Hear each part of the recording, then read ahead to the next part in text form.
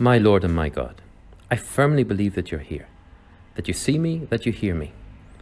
I adore you with profound reverence. I ask your pardon for my sins and grace to make this time of prayer fruitful.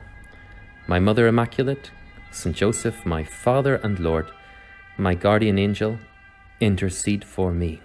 Jesus, we turn to you as the Good Shepherd. That's what you're giving us today in the Gospel. These are the beautiful images of shepherding that you're presenting to us, that we heard yesterday in the Gospel too. You are the Good Shepherd, the one that looks after us, the one that cares for us. Maybe we're a little bit distinct from the image of a shepherd because we're kind of city people. And so when we think of a shepherd, we think of maybe you with the sheep walking around the fields, whatever it might be. For me, that kind of lifts my heart, to think of the shepherd in the tranquility of the fields, maybe the sound of the Sea of Galilee in the background. And there we are, the sheep, listening to your voice, Jesus.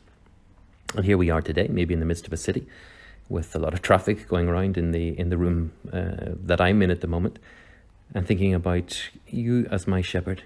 You are the one leading me to the green pastures, leading me to the still waters in this prayer. And I thank you for that, Jesus.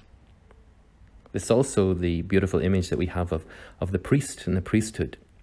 And as a priest, Jesus, I want to thank you that you are my good shepherd too, and that you give me the example of how you want me to be for your people, to be a shepherd. It's not an easy thing for any of us to be, Jesus, because you're the shepherd and we're very much in your shadow. We can't do this without you, and sometimes we fail. Sometimes we fail very drastically. But help us, priests especially today, Jesus, to be good shepherds in your name and to look after the flock that you have entrusted to us. From the Gospel today, Jesus, you tell us that you are the gate of the sheepfold. And I like that image because I'm thinking about how you protect us, how you keep us safe. The fathers of the church saw this very much as your protection from heresy, from ideas that are very dangerous and very false. And sometimes there can be little thoughts, even little kind of spiritual thoughts that might be very enticing to us, that draw us away from the truth.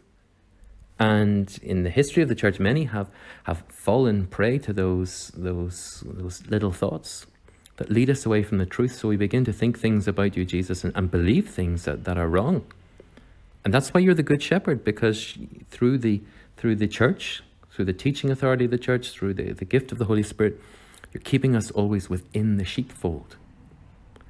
And that's another kind of nice thought for us as we're meditating in our prayer today, is how we're part of that sheepfold. All the baptized, we are your flock.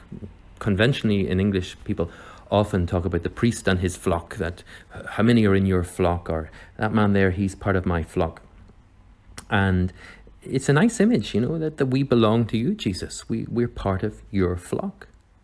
And that sense of belonging is certainly something for me that's very important. I think there comes a point in our life whenever we finally feel that we belong. You know, for me, maybe I would say throughout my 20s, I wasn't quite there yet. It's a kind of a formative time in your life, and you're growing, you're developing, you're in college, you're beginning to work, you're having lots of new experiences, but you kind of don't feel that you've kind of arrived in life yet, and that maybe things are in a stage of preparation.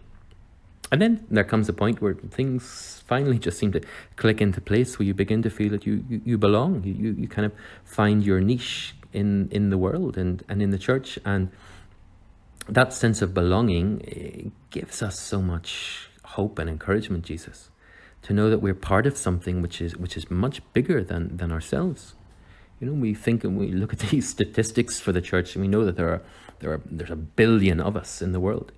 Maybe today there are Christians who are very few in number in parts of the world where they feel very alone and don't feel that they have a lot of other Christians around them, and that can be a very lonely experience. But whenever we begin to think and reflect about the flock, we think, well, there are so many of us. That gives us encouragement. And it's not just all the Catholics who are here upon this earth at the moment. You know, we think of all the whole flock of Jesus that is existing in heaven and in purgatory too. and how we can help that flock that is suffering, in a sense, and is suffering that time of purification by praying for them. And so our sense of belonging is greater even than what we experience here on this earth. This is the sheepfold, Jesus, that you speak of. It is your church. It is all of those sheep that you have gathered to yourself, that you might look after us and protect us.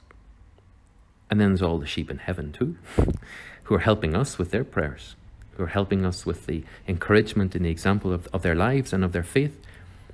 And so this sense of belonging it's something much bigger than maybe I can fully appreciate at times. We belong to the church. We belong to your sheepfold. And sometimes we might maybe mistakenly think of that a little bit like belonging to a club. Pope Benedict spoke very nicely about this. He said, the church has its origins not as a club or even a circle of friends, but as the people of God coming together for the Word of God, and especially the Eucharist. So there we are. We're not just a club. It's not like we've signed up to some kind of membership and, there are lots of rules in this club. And yeah, if we don't like it, we just leave. It's not a club. It's not like we just kind of join a golf club and, we play a few rounds of golf and then, we kind of check out of that and we do our work, we do our family, and that's just kind of one little part of our life. No, that's not the reality of the church. We are the people of God who gather around your word, which is the scripture that you place into our heart, and the Eucharist. You feed us with your own body and blood. That's the beautiful image of the shepherd, the one who lays down his life for us. That's literally what you're doing, Jesus. But maybe we don't always feel that we belong. And I think that's more to do with us, Jesus, that maybe our hearts aren't always so open. Maybe we don't experience the beauty or the reflection of what you're offering to us. Maybe sometimes some of the conditions of our life make us feel that we don't belong, that we're not quite there yet, I suppose, like me in my 20s. But that's not the reality. That's not how you see it. That's not what you tell us in the gospel today. You say, I am the gate of the sheepfold. I am the gate. I heard a lovely story about some soldiers during the Second World War. They were fighting in Europe, and one of their comrades was killed in action. And before they moved on from that battle to the next, his comrades wanted to give him a proper Christian burial, to be able to at least tell his mother and his loved ones that they had laid him to rest in a dignified way. So they gathered his remains and they went to the nearest church. And there was a little graveyard attached to the church. And they knocked on the door of the parochial house to find the priest and explained the situation to him, that here was their fallen comrade, and before they moved on, they wanted to give him a proper Christian burial. So the priest said, well, was he a Catholic? No, they replied, he wasn't. The priest said, the graveyard is only for the holy flock of Christ. He cannot be buried on consecrated ground. But before they had a chance to become kind of a little bit disappointed by that, the priest suggested that perhaps they could bury their fallen comrade in a beautiful and dignified manner just outside the little wall of the cemetery. So they decided that that's exactly what they would do.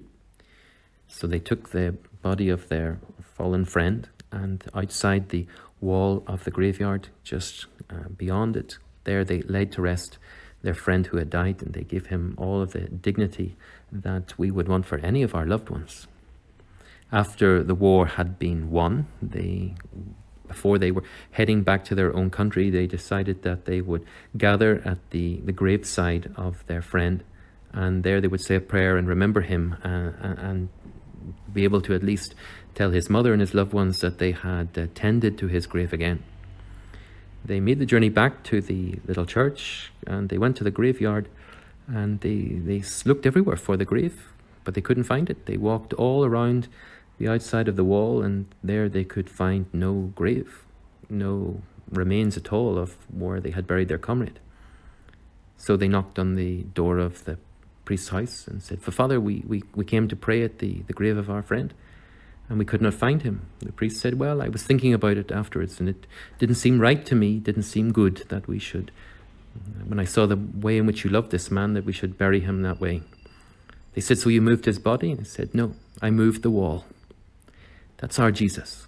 That's you. You moved the wall for us, Jesus, to keep us within the sheepfold. Help us, Jesus, always to feel that we belong and to respond to you with the love that you have for us, our Good Shepherd. I give you thanks, my God, for the good resolutions, affections, and inspirations that you have communicated to me during this meditation. I ask your help to put them into effect. My Mother Immaculate, Saint Joseph, my Father and Lord, my guardian angel, intercede for me.